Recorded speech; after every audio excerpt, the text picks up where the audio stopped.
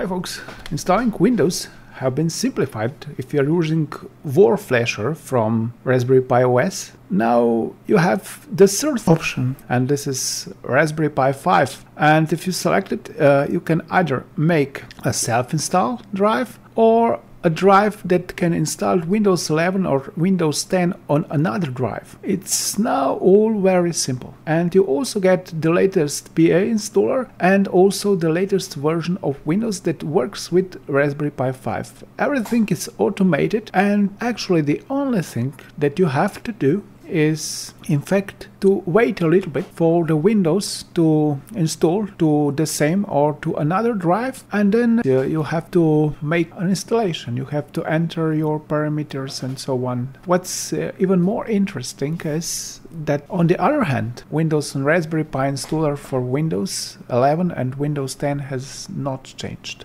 It still does not support Raspberry Pi 5. You have to use an old trick to simply copy UEFI BIOS, but there is one little change now, and this is that you can now download a newer version of UEFI BIOS. This is 0.3, and you can override the original BIOS for Raspberry Pi 2 and Raspberry Pi 3. However, you won't get drivers for Raspberry Pi 5 if you are installing a version for Raspberry Pi 2 and Raspberry Pi 3. However, you cannot install Raspberry Pi 4 version. You can also install 0.4 UEFI BIOS on WarFlasher installation, but I suggest that you do it after the Windows are installed, because otherwise I'm not sure whether the installation would start normally. But on the other hand, using a newer UEFI BIOS gives you more functionality and also enables you to use SSD drive over PCIe bus. So this is new, more or less. But it's a good thing.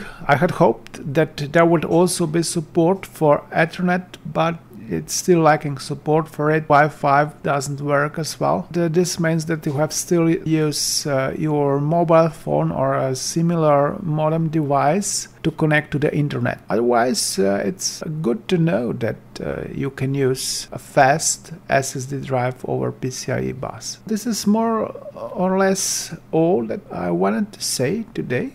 If you would like to test it yourself, it works like clockwork. So this time I suggest that you use WarFlasher because it's fully automated, but with WarInstaller you have to still change the UEFI BIOS if you want Windows to work. The details on using Windows on Raspberry Pi Flasher are available from my previous video. Thank you for watching. If you've liked the video, click like and subscribe button. The next video is coming soon. Bye.